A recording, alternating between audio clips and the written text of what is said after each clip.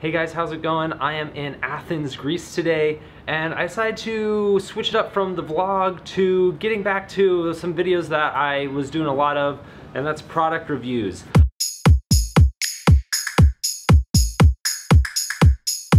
I just got finished freezing my butt off in France and northern Italy, and now I am in Greece where it's much warmer, but this jacket was saving me. The key to packing light for weather when you're going to be in freezing temperatures to like mild temperatures is you need a jacket that's going to be multi-purpose. And this Outdoor Research men's UberLayer Hooded Jacket is freaking amazing. I spent so much time trying to find the right gear for this trip, and this thing is one of them. It works in below freezing temperatures all the way up to like 60 degrees when it's just a little chilly. And it does that by venting. It has this chest pocket and it has side pockets, and there's also a drawstring down at the bottom, and the hood comes up above your head and tightens up. It keeps all of the heat in. Ah, windy! Okay. I'm like on this really cool rooftop terrace, but there's like gusts of wind coming. Anyway, the hood comes up over your head and can tighten up and keeps all the heat in.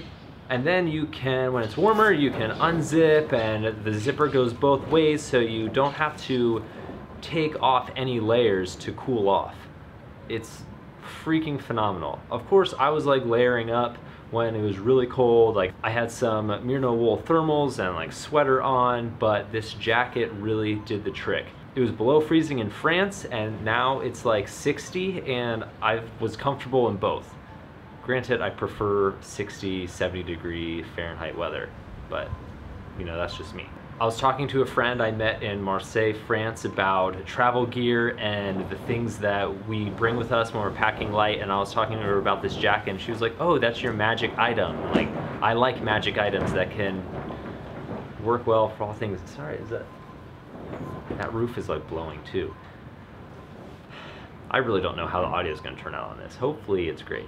Anyway, I'm going to link to this jacket in the description below. I really love it, and no, I'm not being paid by Outdoor Research. Although, if you want to pay me, Outdoor Research, I'll take it. Make sure you subscribe, guys. I go on adventures around the world and post vlogs about them and fun travel tips and cool travel gear when I find it. Thanks for watching.